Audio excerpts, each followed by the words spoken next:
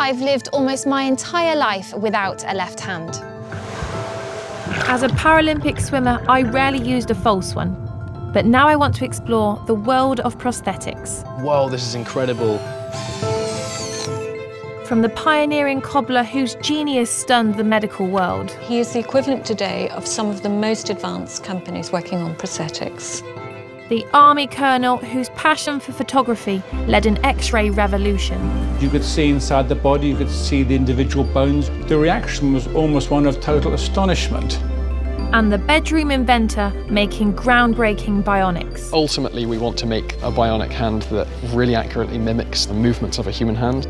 Biotech inventors, past and present, are transforming lives for millions of disabled people.